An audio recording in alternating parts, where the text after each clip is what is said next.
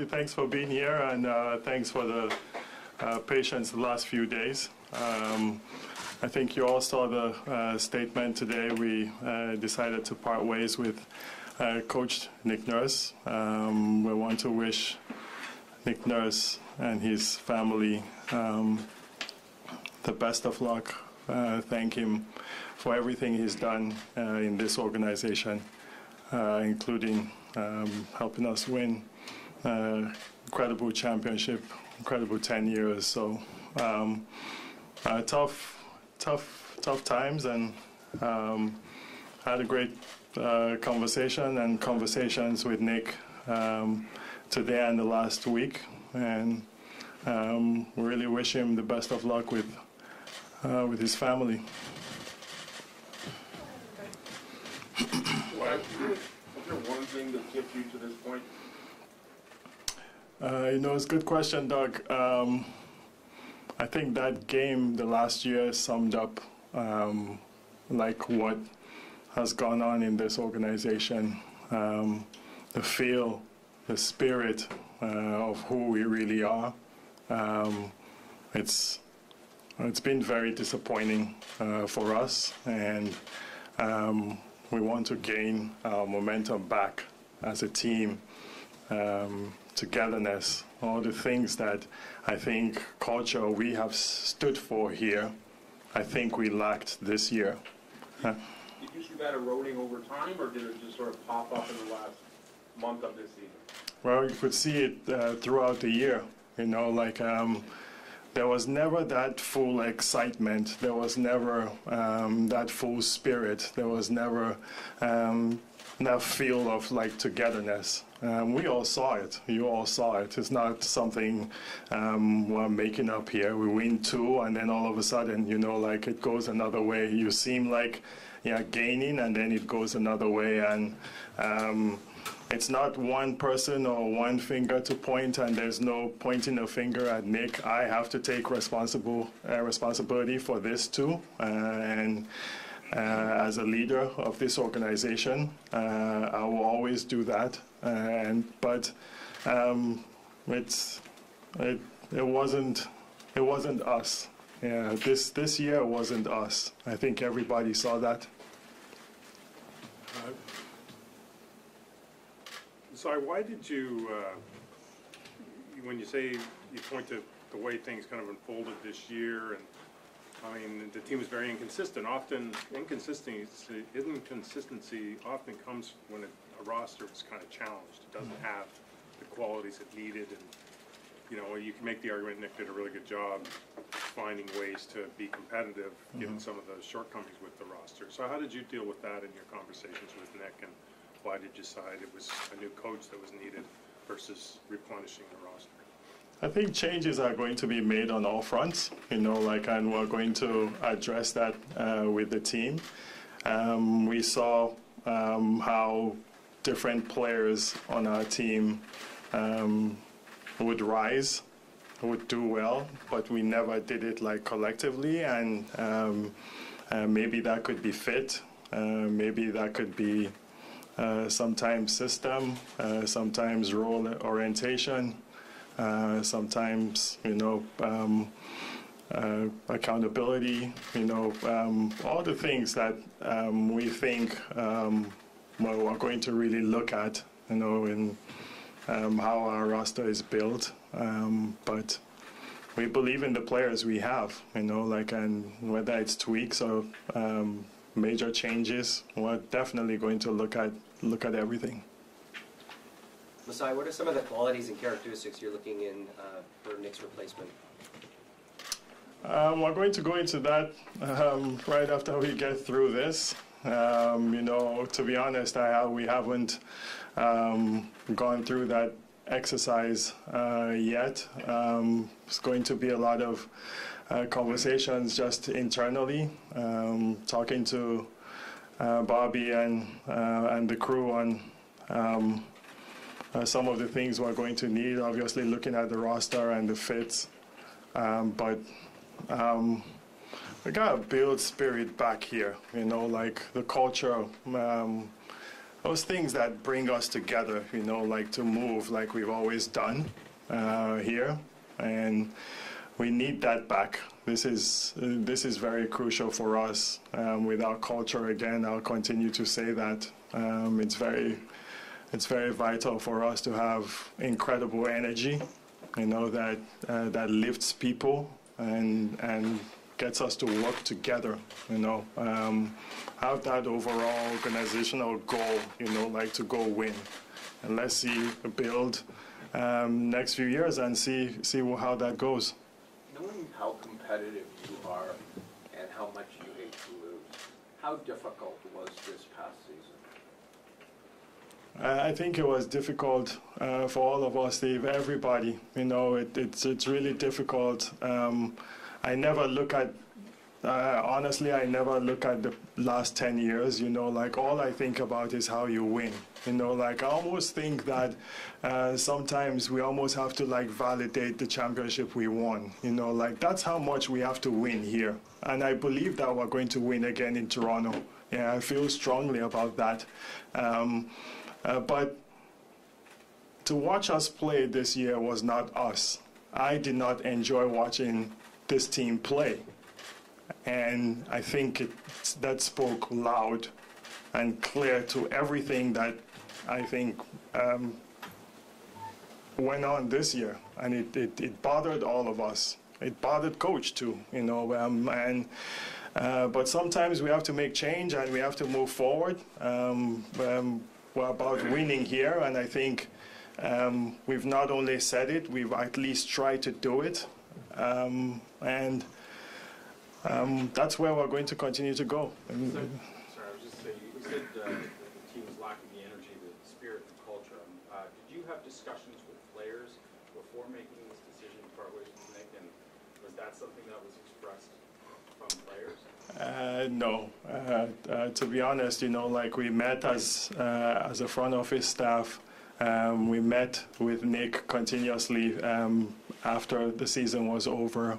And that was the process. That's our process here after every season, is we evaluate. But we had conversations with players when they were leaving, and they expressed themselves in many different ways, you know. And again, it's not one thing you can't point a finger at just one thing. But yes, they express themselves about many things. You mentioned system earlier, and that's something that Fred kind of talked about last week, is that he thinks it's time maybe to rethink the identity and the style of play. He mentioned chaos and offensive freedom specifically. Is that something that you agree with, and is that something that you'll strongly consider when looking for the next head coach, is that next identity or style of play? Yes, it has to, like, whoever we're interviewing, whoever we're bringing in, you know, like has to, you know, convince us of, you know, like a good style of play that we think, you know, like will fit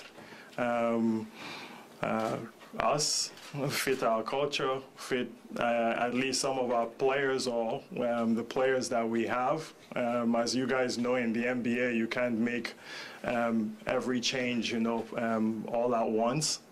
So we have to build through this. Yes, like style of play is going to be really key, you know, like to what, how this new head coach like defines what he wants to do here. Do you expect any of Nick's front row assistants back, or is this going to be wholesale change? We're making big changes, but I'm sure Bobby will have conversations, you know, I'll have conversations with some of, with the staff, and we go from there. Masai, at the trade deadline, you mentioned that the team was playing selfish, and you were hoping that Yaku would help address some of that with his style of play. Over those final 25 games or so, what encouraged you? What were your expectations, and how did things play out? You know, in Yak, I know a lot of people questioned, you know, like what we were trying to do at the trade deadline. And just to explain it again, the way the NBA is situated now is there's a lot of parity in the league, I think we see, and you don't necessarily have to tear down your team, like to build it back up. And I understand the draft, and I think there are ways that we can get into there. I think we have the abilities to draft well, but getting a top 10 center in the league that I think fits with our team in terms of a lot of the things we needed to address. Number one, selfishness. Number two, I think Jakob has a lot of high basketball IQ, a pass first center, and I call players like that a championship piece, because you can put him on any of the teams now, maybe except the ones that have great centers, but you can put a player like that on that team and he fits in right away, and we have to figure out some other parts, but that caliber of a player to me, is worth us paying attention to. Everybody always says, oh, why don't you have a center? Why don't you have a center? Why don't you have a center for a long time? And it's just finding the right one, finding the ones that can fit and can play. And at least we found a piece there that hopefully, as we build these pieces together, can amount to that. Are you happy with the way that the younger players on the roster, the guys in and out of the rotation or with 905 have been developed at this point? I think the answer there is no. Obviously, some of them played more than the others. I think out of all the young players, maybe Christian got maybe the most opportunity. Can't tell with the top of my head with minutes, but with Malachi and Delano and Ron and Precious and all the young players we have, I think one of the things we talked about was maybe utilizing some of these players a little bit more, giving them, a room to actually show if they have or if they don't have. And I think we didn't do so well, with that this year. And I think that hurt us some in developing our young players. Talk about culture as a foundational element, but it's very opaque. How do you rebuild culture after part of it has been lost? Specifically, what can you do? I think it's by making major changes sometimes, and this is a major change we've made. There are things you have to shock, you have to hit, you have to... I think there has to be some kind of friction some way to do that. The culture here has been honestly we love it. It's incredible. I think we follow the culture of an incredible city, people, humility, everything that we stand for here, togetherness, and we lost some of that, but I don't think it's nothing that we cannot build right back up again. Some of this stuff sometimes, when these things happen, not winning pronounces it a little bit more, but we believe we'll get right back, even if it's slowly back to where we feel that we can be as an organization and as a team. So just following up on that, do you see it kind of as a parallel to 2018 when you needed that friction and obviously made the coaching change and the big trade? How do you compare the franchise now to that point? Honestly, I never look back, maybe one day I'm in a farm in Nigeria, 20 years from now, I'll be able to look back at those things. I don't look at them like that, I always want to look at what we can do, how we can build this thing to be, how to win, we always want to win here. It's that's what sports is about, and So honestly, I don't compare and look back. That was different era, different time, different some different players, and hopefully we can build back to where we're at that level where we want our culture to be. Is there anything you can take from that coaching search to this one that you learned along that way, or is it just two different situations now?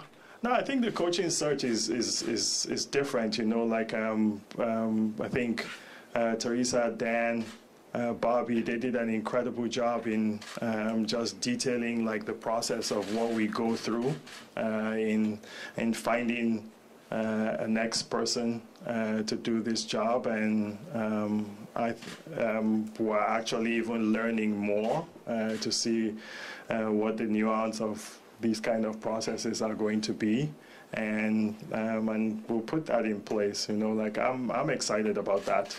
Because you get to meet people with different minds and different types of thinking. With the mindset of winning. Do you have a timeline in place? Not yet, Doug. This has been hard, the last week and a half, and I think once this day has gone through, then I think later on this evening we can begin to attack all those things then. You don't want somebody by draft lottery or... I think having somebody by the draft will make sense for us. I think that would make sense for us to go into that with a head coach.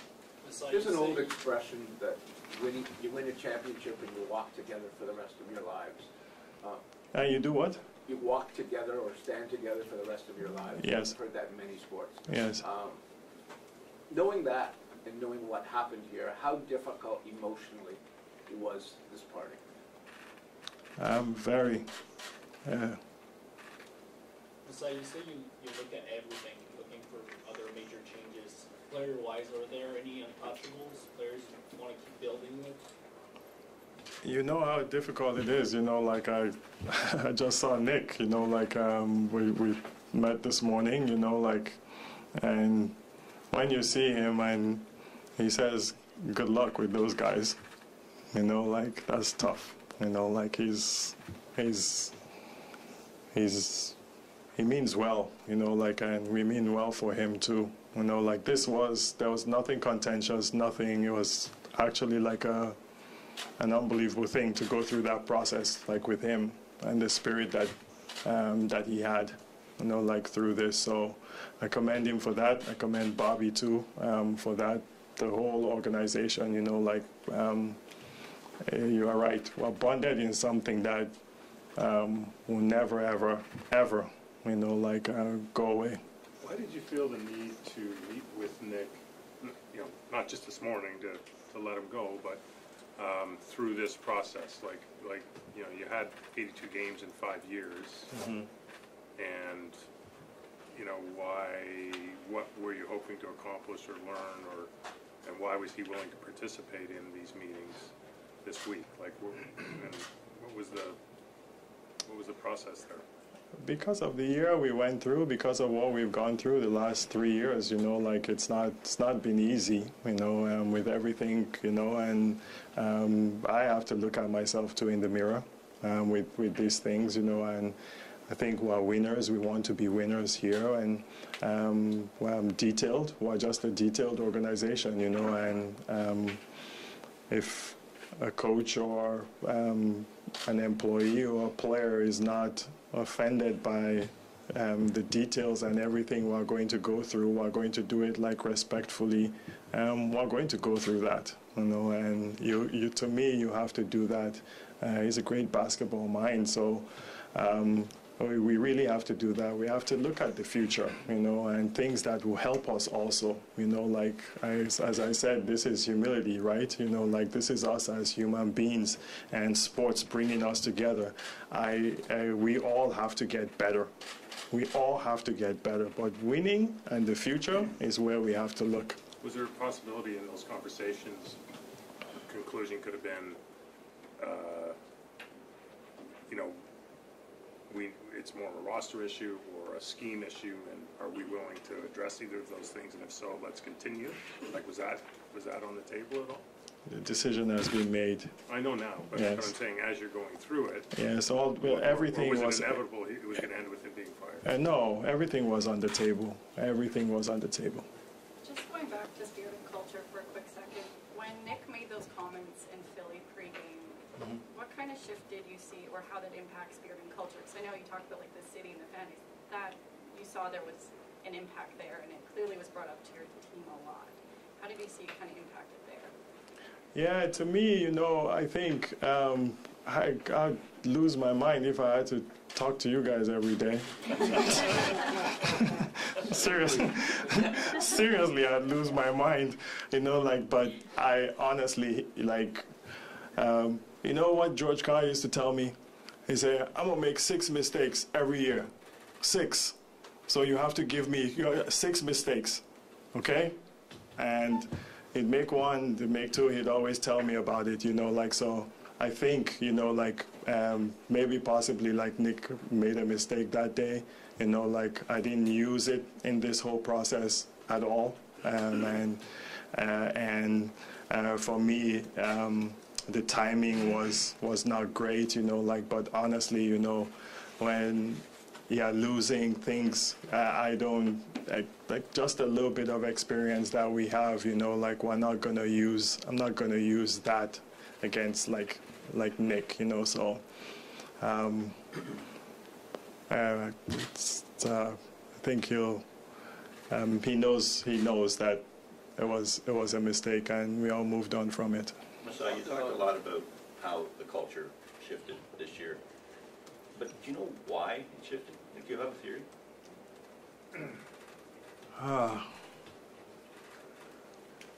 It's a good question, Mike. I think sometimes there comes a time when there's a little bit of complacency, I think. And when there was a little bit of complacency with us, I think some selfishness seeped in. I think sometimes people mention contracts too, but I personally don't think contract is an issue, because I think historically here the players know that we've taken care of the players here. There's been barely any players that's kind of what we do. We like continuity here. So I didn't see where, that was an issue, but some people would say accolades and all the different things that, players can get or what they are gunning for. But yeah, selfishness, I think I mentioned it before, and I think the players know that, they know. I think, did that happen because of the system or different things that we did, or was it them individually? Again, I'm not going to point fingers now. I just want to know how we are going to do better. And whoever wants to do better, whoever wants to play the right way, whoever wants to win is going to come with us. Like clockwork, your name has been associated with some openings. Your intention is still to stay in Toronto and lead this coaching search and be here for a while? Until you guys kick me out, I'm going to be right here with you guys. How tough was it to balance this season, just the different directions this team could have gone? Obviously, at the trade deadline, there was a million rumors around this team. Just mentally, how hard were those conversations to kind of navigate, not only this season, but sort of the future of the franchise? Yeah, I think with where the NBA is, again, I mentioned parity. At the end of this season, I said it before, there's going to be 29 disappointed teams, no matter how you look at it. And I think the trade deadline is a hype machine, there's a lot of hype around it, and I don't know that I'll say you can make long-term decisions unless you have, you're deciding to go just one direction or break down your team. So I think a lot of the options we had at the end at that time will be available for us, you know, at the end of the season. Masai, you guys were coming off such a high the previous season. When did you feel that things started to shift? You know, even last year, you know, like when you're a growing team like us, you know, like did we kind of overachieve a little bit? And then this year, where do you measure that? You know, like with what happened last year? Honestly, like those few first games when we came in, you know, like you went in thinking you can win any game. I think we had the confidence of that, you know, like, and right around the New Orleans game and the Brooklyn game, I think it just, something there, you know, like just didn't seem right, to be honest, you know, like, and it started, Doug, you remember? Yeah, I know, Grange, you remember, you were there, and it didn't, there's something there that did not seem right at all, you know, like, and from there it started taking a turn. But when you play the team, you're in a season, you hope, you know, like you want to do, you know, like you want to do better, you see signs, you know, and but yeah, it just was tough from there. Given the way that this season has gone, just with all the ups and downs, it's obviously been a really trying season. What would you say about Fred and Pascal, especially those guys' leadership throughout this season? I think they've been good, you know, like I think they've been good. I think Fred struggled the first half of the season, I think, and I think his body got right, he got right. I always say it, when Fred's body is right, he's right, you know, like, and he did well. I think Pascal had an all-star season, all-NBA, hopefully all-NBA season, and we just have to figure out how all of that fits, you know, like with our team, you know, like going forward. But yeah, those guys, you know, have been good for our club, and they bring us that experience of what we've gone through before. You had talked before the season that your hope and intention was to have Fred here for the long term. Has any of that changed after this season? Nothing has changed, you know, like everybody, we're going to do the same exercise we've done, you know, like, and look through everything and look at, you know, style of play of a new coach and what makes sense and what doesn't make sense, and we go from there. When considering hiring a new coach, obviously winning and the results aside, what's the number one quality that you're looking for? Is that style of play, or is that another aspect? It's a good question. Yeah, character, quality of a person, you know, like I think energy, you know, what kind of energy are we going to get, because we need that now, discipline, style of play, like just so many things that we're going to look into as we start this search. You mentioned the lack of development at the back end of the roster. A lot of people are specifically concerned with Scotty's. There was reports about work ethic, there was reports about you meeting with him. I'm curious how you view how the organization has prioritized his development and how he's prioritized it on his own end as well. Yeah, I think we should always remember, you know, like that Scotty is 21 years old too, you know, and it's a baby, you know, and yes, I understand the concerns there was about last summer. You know, like, and when I think you come into the league and you're being pulled from different directions, you know, like, it's sometimes tough. You know, I remember being with him here, you know, like, and him crying to me that he didn't want to go to the to the NBA finals, you know, like, because he had to go do something, you know, like, and there's so many things, so many pulls, you know, like, and but I think Scotty understands the discipline. Scotty understands his talent. Scotty understands, you know, what's at stake, and I think you started to see that growth and that change, you know, like a little bit over the course of the season, and I think he grew a lot this season. I realized a lot this season. You guys have to understand too that Scotty's from the COVID year, you know, like, and jumping into this is different. You know, like this is new to his life, and I think there's going to be a lot of adjustments. You know, like he's going to do this summer, and how he comes back, you know, in the future for the Raptors. Masai, you may not be able to answer this, but the amount of time you spent with Nick this past week and a half, did you ever get the sense that he was ready to move or ready to go? I never looked at it that way. Honestly, I didn't pay attention. I didn't pay that any attention, you know, or look for that. Yeah. Masai, you mentioned a need for self-reflection. I'm curious, in your personal process, what changes do you think you can make to improve this team? Yeah, many things. Look at the roster, you know, like maybe in a different way. You know, I think we have to figure out like shooting on this roster in some kind of way. We have to figure out who fits and who doesn't fit. You know, like I think on the overall, maybe manage people better, you know, and maybe see things a little bit deeper, you know, like because when we hire people, you know, like I let them do their jobs, you know, like that's been a strength of ours, you know, like the last 10 years here, you know, like, but I'll pay attention now, like to be a little bit more.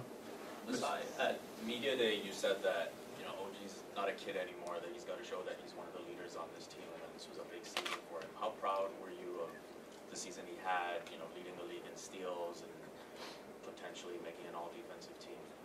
I think he grew, you know, more importantly, you know, like as a person, you know, when we met with him in his, I don't like to call them exit interviews because exit interviews are like old now, you know, we just meet with these guys and discuss, and he was very mature about it, you know, like very precise, very mature, and even his interaction, you know, with us. So you saw the growth in the season, you saw the end, and hopefully that translates into, you know, like really good team play and team chemistry, because he is one of the best two-way players in the NBA, you know, like pound for pound.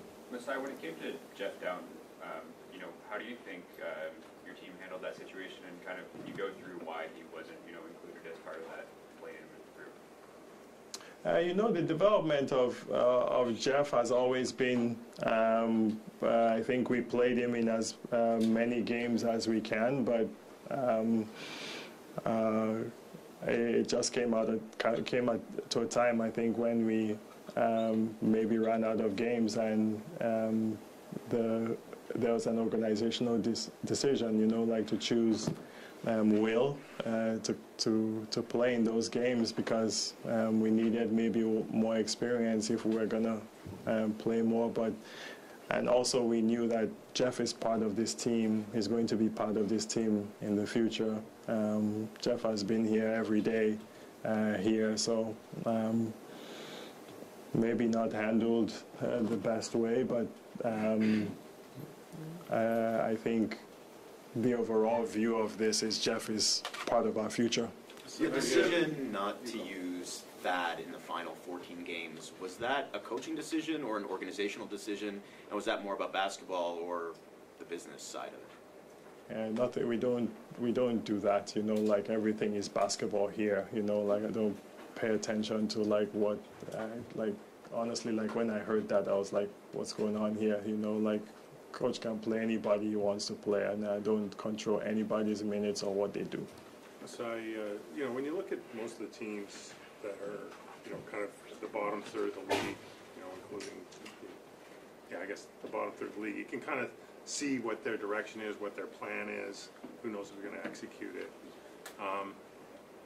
How would you articulate your plan? I know you can't give us A, B, C, this is what you're going to do, but, you know, you have 3 free agents in your top 6, you're down a draft pick, you're down, I think, 3 second picks. and, you know, coming off a pretty disappointing year. So, like, you know, how, to an outsider, like, how would you explain what your plan is, what your trajectory is, given that set of facts? There were 26 teams in the NBA a week or 2 weeks before the playoffs that could possibly make the playoffs.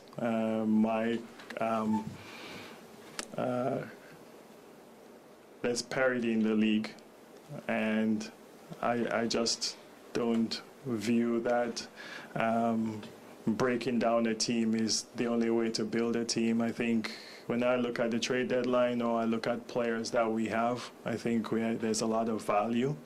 When you talk about the pick, I think we got something that's a huge piece. So I don't consider it that we lost a piece. We got Jakob Poeltl by it. And in terms of plan or building a team, you continue to build, you continue to win, you continue to build these young guys to get better. And I think they're getting better individually, but we didn't get better as a team. So that's on me, you know, and we'll figure it out. If our players were not getting better or didn't have value, or then I think there would be issues. But our players have value, and they got better individually, but we didn't get better as a team. Lastly, when I look between 41 wins and 47 or 48 wins, you know, like, yeah, what's the difference? You know, like, and I remember in Denver, when I was in Denver, you can win 51, 56, 50, whatever we won there. Kobe Bryant was coming to kick your ass. Yeah, every day. You knew what the end game was. Do you know what the end game of this playoffs is going to be? Guarantee you nobody knows. Not one person knows who's going to win this year. Yeah, can't say. Right, but in terms of like building a more robust roster, right? Like that comes over time. It's good to have higher picks. You know, you traded down in the draft last year. You know, the pick. You know, other teams went the other direction at the trade deadline, and then they're you know, well ahead of you in the lottery, as an example. And you know, absent the ability to draft really good players or really good prospects, at the top third of the draft, let's say, the top, you know, like how do you kind of find that next player that can fit with a group where your top two players are almost 30 or 30? You build up to that. I think we still have draft picks going forward, trades, getting better. You never know what's going to come your way in this league. At the end of the season, there's always a player that wants to move or wants to change. That's the new free agency, basically. Yes. Everybody wake up to that. Everybody says, will free agents come, will free agents come, will free agents come. Free agency doesn't happen anymore, really. The new free agency is players change teams. Players have a lot of power now, even when it comes to the trade market. Like, they often push their way to certain teams. So when you talk about the culture and all of that stuff, how important is it to become an attractive market to those star players who might eventually hit the trade market? Like, how much of a focus is it just to, again, be an attractive market for those teams? I think we'll always be an attractive market. You know, like, I think that's sometimes a little bit overrated. You know, I think we'll always be an attractive market. It just depends on the player and the type of player. You mentioned Scotty's youth, and to take him as he is as a young player, do you think his personality meshes with the guys who are sort of who are the most experienced and at the top of the roster with your team? Sometimes those things show when you're not winning. Last year, I don't think there was a concern about that. I think that's fair. I think your question is fair too, but we'll get it back together to winning. And again, Bobby, we're going to look at fit, you know, like, and changes that we can possibly make. But I don't necessarily think it's like personality or character. Like these guys have really high character, and yes, Scotty's 21 and Pascal is 28 or whatever, but it's all playing together. When it comes to the draft, there was a few years where if somebody was selected after 20 and went on to have a great career, a lot of times that was a Toronto Raptor. You guys haven't been able to have the same amount of success on a lot of the draft picks lately. What have you learned about the league changing, the types of players you're drafting, and all of that? Yeah, I don't think you could tell what Pascal was going to be after like 1 year or 2 years. I don't think we can tell like what Koloko is going to be yet. And I don't know that we can tell what Delano is going to be yet. Like that's incredible young talent, but just hasn't panned out on the court. Malachi, been up and down, but I think there's talent. It just hasn't come out yet, and we're still developing, and this takes time sometimes. And yeah, maybe we could be wrong, but we still believe in those kids as talent. Was there too much of an emphasis, or maybe hope is a better word, on internal growth going to the season as opposed to addressing some of those things, many of which you've already talked about, that were issues last year as well, from shooting to half-court offense? Like, was there too much pressure, I guess, on the guys in place to get better in those areas? Well, we've always said it's not going to be like straight line, and this is the bump in the road, these things happen, study some other teams, Boston went to the Eastern Conference Finals, and then they were a 500 team, I think, if I remember right, but these things take time, there's no more patience in sports. But to your question, Josh, we've always emphasized that, internal growth. This is what we've always tried to do here, and it's the same questions everybody had with, the other guys, but sometimes it just takes time, and you know what? If that doesn't work, guarantee you will find a way. How would you characterize your relationship with MLSE and ownership as a whole over the past few seasons? It's been great. I have no issues with anybody, and Larry Tannenbaum, Merkel, Edward Rogers, everybody, we have a way that we do business that has worked for years, and we'll continue to do it. Larry is the chairman of the team, and I report to him, and they let me work here, and there's been no issues at all. We're coming up on 45 minutes, everybody, and we know that Masai won't stay as long as you need, but again, just be a last question. What's the status on Otto Porter Jr.? And does he still figure as somebody you want to have available to you on the roster, or obviously, he could have filled a need had he been healthy, but what's the situation going forward with him? He hasn't been with the team for months. Yeah, that was the beginning of another unfortunate situation. You get an experienced shooter, a big player that has a great basketball IQ and could fit in with this team, but never worked out and had to have surgery. So we'll see how his surgery heals. He's in that process now, but the plan is for him to heal and be part of the roster next season. Do you see the new CBA coming in? Does that impact? Can you see yet how that might impact any of the changes or how you go forward, or is it too soon to kind of digest what's coming? I think it's too soon, and I'm not sure I'm even allowed to comment on anything. So you've seen the last 2 seasons building around forwards, right, and then sort of talked about that a lot in the media. Building around what? Forwards. Okay. 6'9" forwards, some of that. What have you taken away from the strengths of that strategy, and what are some of the weaknesses of that strategy in your opinion? Well, these strategies, we talk about them, until you win, it's not working basically. That's what I've learned. I know even the way Golden State played, I think George Karl played that way, Donnie Nelson played that way, D'Antoni played that way, right? And until you win, it's not yeah, it's always going to be some kind of a failure or not successful, you know.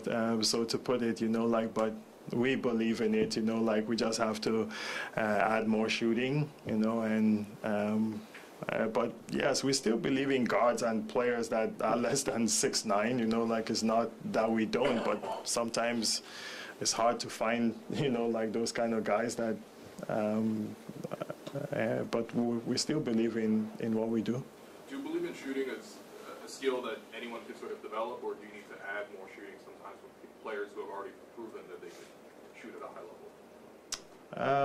I think you can develop shooting depending on your mechanics and form, but yeah, sometimes the shooters are guys that just have it, you know, like inborn in them. The league has been changing a lot over the past, I mean, one season, 2 or 3 seasons especially. You can see that in the playoffs. Do you think that this team is still ahead of the curve in terms of building a team for the future?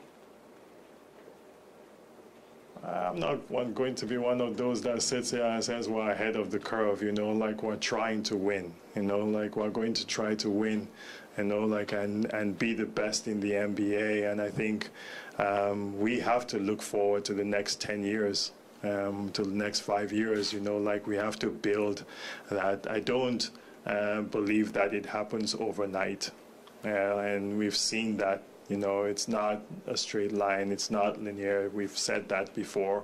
We're going to have ups and downs, and this one was one of the downs.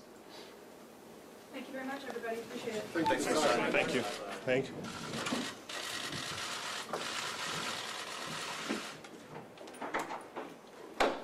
Thanks, everybody. Appreciate it. Thanks, Jake.